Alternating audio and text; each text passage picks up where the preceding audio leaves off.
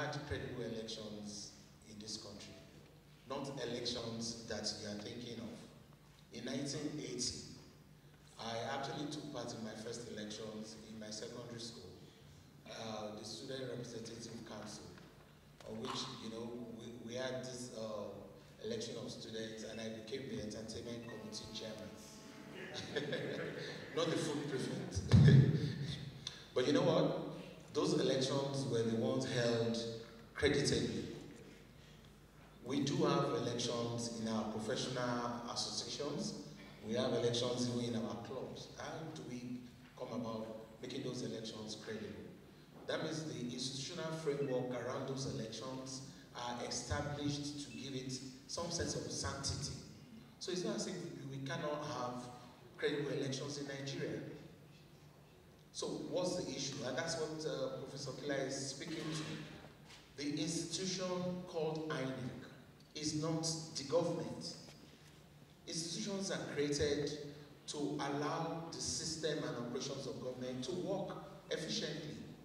If that institution established for creating credible elections is not working well, we need to do something about that. The issue is to enhance such institutions in a credible manner that they will give us the kind of results we get in our professional associations or clubs. It's not about that person that is called the INEC chairman. And what Professor Kila is speaking to is that, look, we don't want to know who is Professor Jega.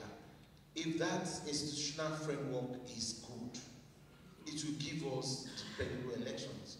And that's why we're having a lot of hiccups. So what's the call to action? We cannot afford to be onlookers anymore. If you want that change, and if you believe in that change, then you cannot afford to continue to sit down and talk about rhetorics. It's not going to happen.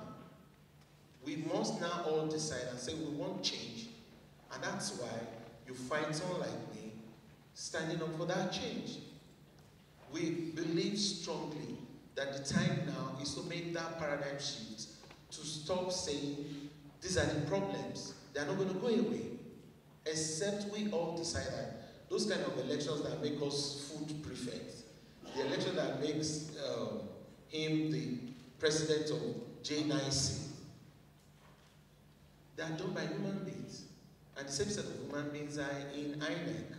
So it's important for us to start to believe that we're just that change agent that we need.